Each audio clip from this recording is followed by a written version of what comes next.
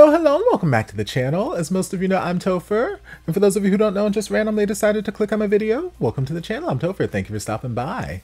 So we're here to do a reaction, and we're diving back into the end of the world with you. We're diving into episode 6.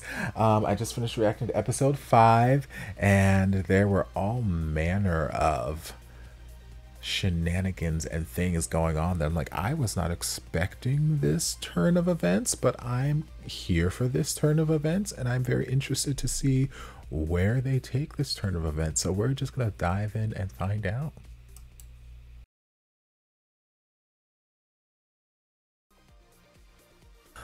Okay, well, that was episode 6, and I feel like we've just started to dip our toes into some of the emotional weight that this series has left in store for us. But yeah, similar things I said in episode 4, which you guys don't know because episode 4 is now the lost reaction. It's you guys have no idea what I said in there. But I made comments about how the particular set of emotions we were dealing with in that episode were so complex, and there is no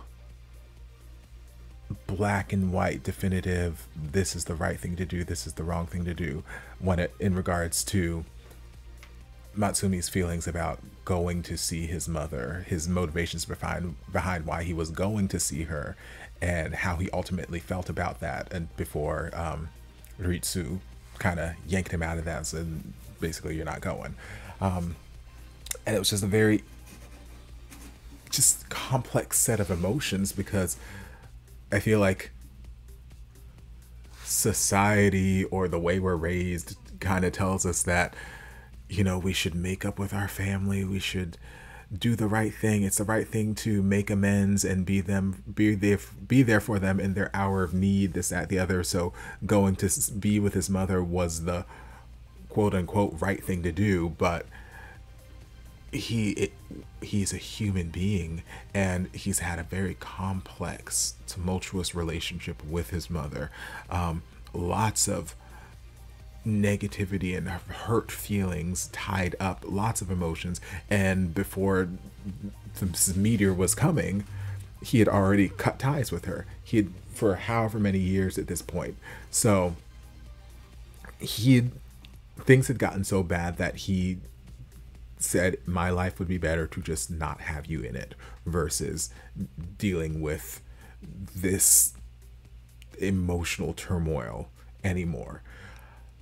And it's this, like I said, complex sort of back and forth. Yes, it sucks that she's in the situation, and I would not wish that on anybody, and it feels like the right thing is to go take care of her, but at the end of the day, like, he did not want to go see her. He was going to go there out of obligation because he felt like it was the right thing to do. He was doing the right thing in his mind, but it's not something he wanted to do because of these things. And I feel like he's entitled to those feelings, he's entitled to those emotions. And some people will say, well, it's the right thing should have been, he should have gone to see her. And I can see where that argument is coming from, but it's complex. There's no definitive yes, no, right, wrong. It's just this complex gray area. And this episode explored some more of just that complex gray area that we as human beings just live in. So towards the beginning of the episode, when Ritsu was off talking with Meguru, she was like, what happened to my sister? You were the last person that she reached out to. You're the last person she called. Why didn't you answer? Why didn't you save her? If only you picked up the phone, she would have still been here, blah, blah, blah, blah, blah, blah. And I was like kind of stepping in there, not necessarily taking the defense of Ritsu, but coming from the place of, right now in the episode, we don't know the full landscape of what happened between the two of them. We don't know what his reasoning was for not answering the phone. He could have been asleep, maybe. For the longest time, I would always just have my phone loud and proud and blah blah blah, and just, it'll go off at all hours of the night, notifications, phones, text, whatever it is. And like for the last year and a half, I've just had it on vibrate consistently. I've not taken my phone off vibrate. So I sleep with it on vibrate, I go to work with it on vibrate, I just live with my phone on vibrate. So now when I'm sleeping, I'm sleeping. So if I might sleep through a phone call, I might sleep through a text or something like that.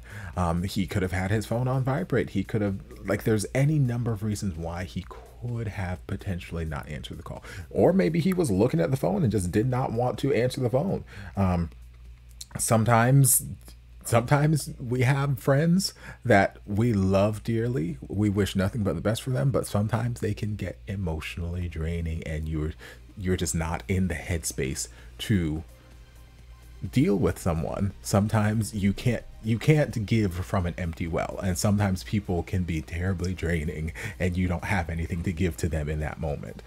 I'm not saying that any of these things were the case. All I'm saying is there are so many reasons that could have been why he did not answer the phone, and we don't know what the reason was. All we're saying is, hey, you didn't answer the phone, and you were the last person she called, and she could be alive now if you answered the phone. And I'm like, that is a lot. That is a lot of pressure to put on him. That is a lot of pressure to put on anybody. I can understand where the sentiment is coming from. I can understand why Meguru feels this way, because again, lost his sister, and it's probably spent so much time thinking about this, like, hey, this is the last person my sister reached out to. Maybe if they'd reached out to somebody else, maybe if they reached out to me or my mom or this, that, the other, maybe somebody else would have answered and would have been there for her. Or, maybe somebody else wouldn't have answered. Who knows? There's no telling what could have happened. Maybe if he answered, he could have talked her down. Maybe if he answered, he couldn't have talked her down. Maybe he wouldn't have gotten there in time. Who knows? There's so many ways that scenario could have played out, because it is a very touchy subject. It's a very touchy, and I feel like they handled it well in these series of scenes. But it's like, there's so many reasons that he may not have answered, and even if he did answer, who knows what it would have done. So I feel like it's a lot of unfair pressure to put on him, saying that you didn't answer her, so now she is dead. It feels very unfair to do that to anybody, and it feels unfair to that person to have to feel almost obligated to be this person's lifeline. Again, it's a very complex series of emotions, because if they're your friend, truly your friend, it's kind of an unspoken sort of thing, unspoken obligation. Like, you don't necessarily feel like, oh my God, I feel like I have to answer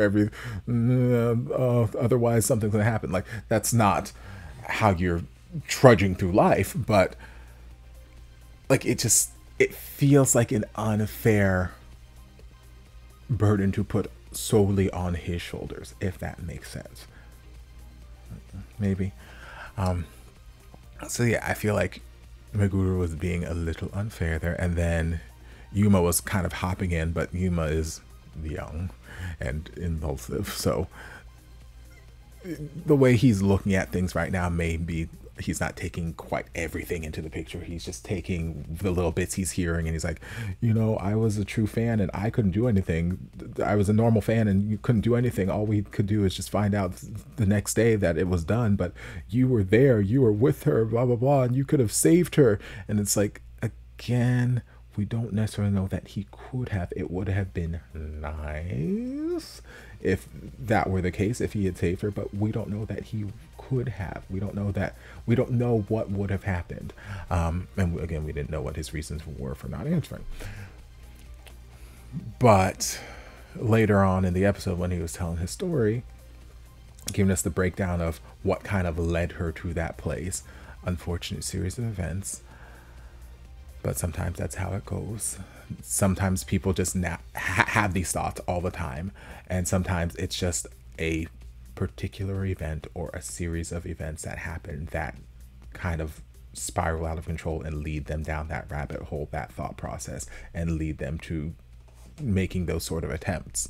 So with her, it seemed to be the latter, where it's like, you know, she was a normal girl according to him before this, and, you know, didn't seem to really have any of those kind of thoughts or feelings. She was just a normal happy girl dating her girlfriend in the band, and then all of a sudden girlfriend got a boyfriend, and that broke her heart, and that heartbreak just led her down this spiral. And they even referenced, oh, you mean that drunken performance, that infamous drunken performance on the award show? And we got a little flashback of that too. And it's like, yes, it sent her down this spiral. And we had that conversation between her and Ritsu, where she was saying things, and yes, it felt like a very kind of obvious cry for help, but then she kept trying to play it off as, I'm only joking, I'm only joking. But it's like, in hindsight is 2020, so looking back, it's like, oh no, this was not a joke. But even in that moment, you could probably say that Ritsu probably could have used a little bit more just keen observation in the, because you could see that he was concerned about things she was saying, but then she's like, I'm just playing, but if I had a button here, I would totally press it. Nah, I'm just kidding, I'm just kidding. You could see him feeling concerned, but he didn't seem to really act any further on that. And it's like, what do you do in that situation other than try to reassure the person, hey, I'm here for you if you need anything, please come talk to me, which, I mean, I guess technically she was trying to do. She called him a bunch of times and he didn't answer. But it's just a very complicated gray area of the world that we're living in. And then his reason for not answering, he was busy. I mean, in, you know, to an outsider looking into the situation, it may sound like selfish or just like a shallow prioritization of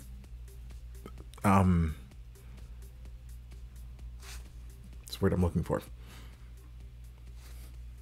like things of importance. Like, it may seem that way, but I'm like I said before, I've lived my life for the last like year and a half with my cell phone on just vibrate. So he could just be having his phone on vibrate. He was busy, he was living his life, he did not know what was happening. He was busy. He could have been at work, he could have been asleep, there's any number of things. He was preoccupied and did not notice that his phone was going off. Maybe his phone was also on vibrate, who knows? Maybe it wasn't on vibrate and it was just ringing, but he was in the throes of passion doing whatever he was doing things. He was busy, he did not know. It would have been nice had he known, because we have the magic of hindsight being 2020 and knowing what the result was. So, you know, looking back, it's like, oh, it would have been great had he noticed the phone was ringing and picked up in time, but he did not. And that's, it sucks, but it's,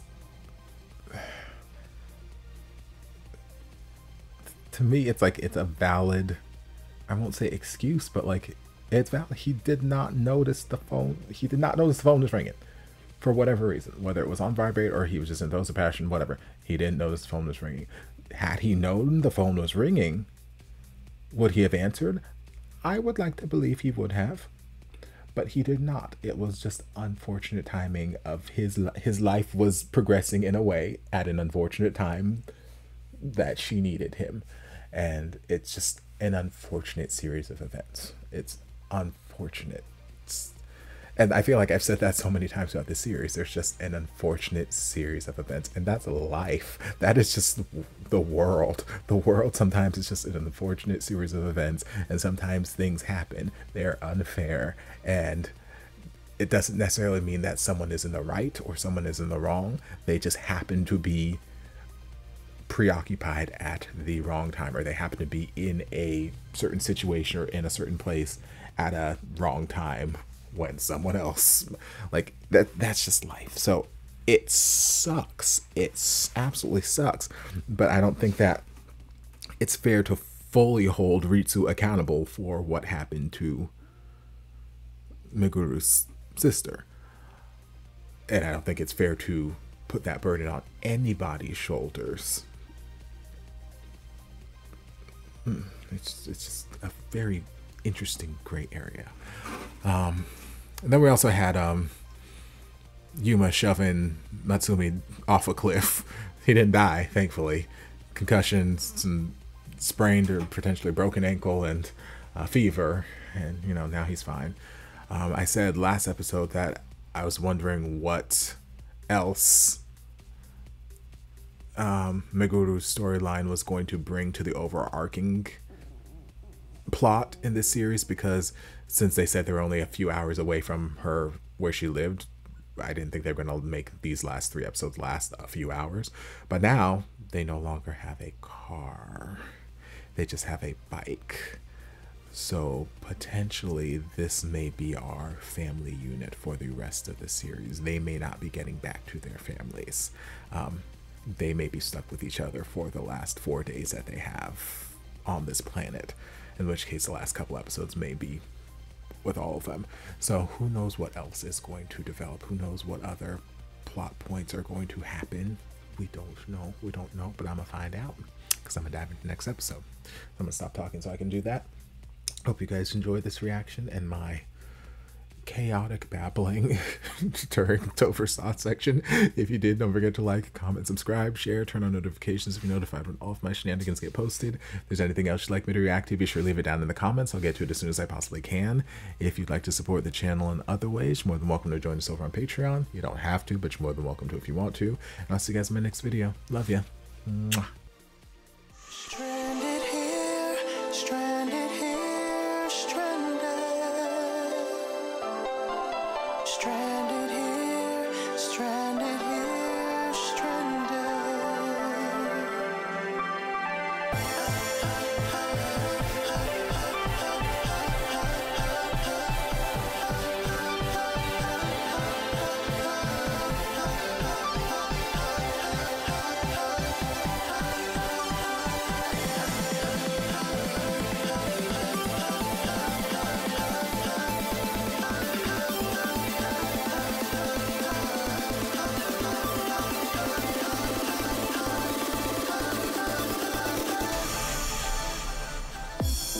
There was a time we had it all.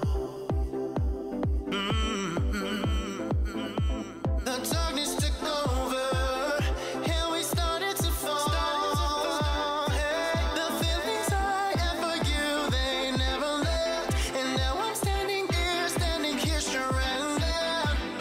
lost with no vision of how we used to be. Standing here, stranded. Standing here, stranded. Ooh, yeah. I was drowning, suffocating. When you pulled me out for air, I was running through the fire in the mountains that I see. Can't breathe without you. It's hard to see without you. Can't breathe without you. I can't live. No, I can't live. No, I can't live without you. It's hard to see without you. Can't breathe without you. Oh yeah, I can't live. No, I can't live. No, I can't live without you. Now we're together.